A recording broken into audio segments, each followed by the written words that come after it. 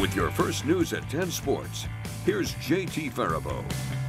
December 1st was when it all began for AA teams. Now, 14 weeks later, only the best remain. We've reached the mountain's peak and only one question remains, and that's this: who has planted their flag at the top as state champions? In the girls' title game, the Demons are seeking their first state title since 2009. Davies seeking its first ever. Ashton Safronski gets the steal, comes the other way, and finishes the layup. She had a game high of 24 points.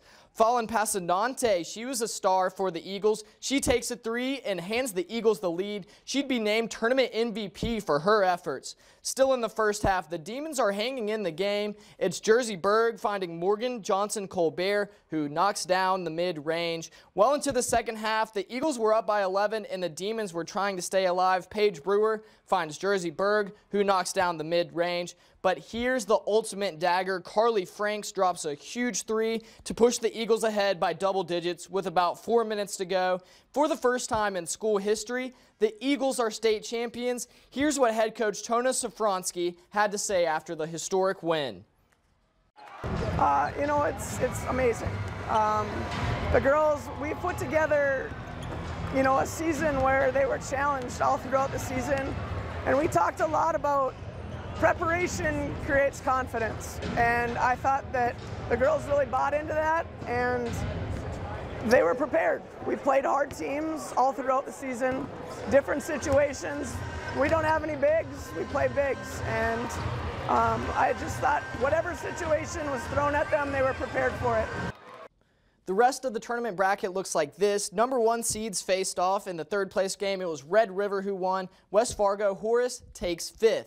Now to the boys championship game. Fargo North is looking to go back-to-back. They'll have to get through the Mustangs first. It's a long pass ahead to Noah Olson, who's open in the corner. He knocks down the three-pointer to get the Mustangs on the board first. Now North looking to get its offense going. Bang! It's Jeremiah Sim who answers right back for the Spartans. He's been huge for them this tournament. Mustangs, again, they work the ball around the perimeter. This time it's Caleb Deere who drains it from the corner. The Mustangs really set the pace early. Now, North coming the other way. Matthew Sim jetting to the basket. It's a strong take, and it gives the Spartans their first lead of the game. The Mustangs will pull away late in this one, though. They're your AA boys state champions. Davies will take 3rd place in the boys bracket, while the Demons top Century to take 5th.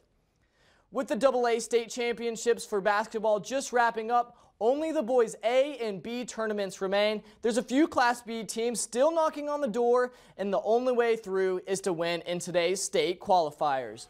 The first Division B state qualifier in Newtown was Garrison against our Redeemers. First quarter, it's a tied game until Wyatt Weekly hits this long-range three-pointer for our Redeemers. The Troopers would keep it close early on as Braxton Eagleheart musses his way into traffic. He was fouled on this play as well. The Knights open a second quarter lead. Nolan Schmidt drives into a double team, but it doesn't matter. 30-18, our Redeemers at the half. The Troopers would try and stay alive in the second half, but it won't be enough. The Knights will finish in front. 57-40 is that final. The other one, it's Bishop Ryan trying to make it to the B, Washburn trying to take their place. And when you have a 6'7" athletic guy in the lineup, you feed him. Ramsey Walls, he scores and the Lions lead by 6. Second quarter, Bishop Ryan leads, grows big time. Walls the block. Jet Lundeen shows off his speed. The Lions scored 18 out of the 20 total.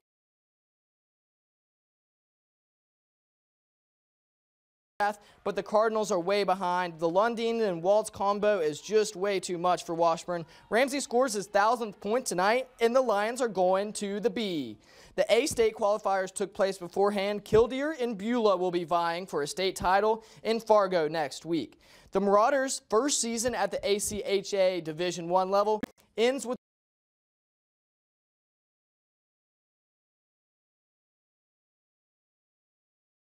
pick up a win in Aberdeen, while the Minotauros stick 3 past the Bulls to take a win as well.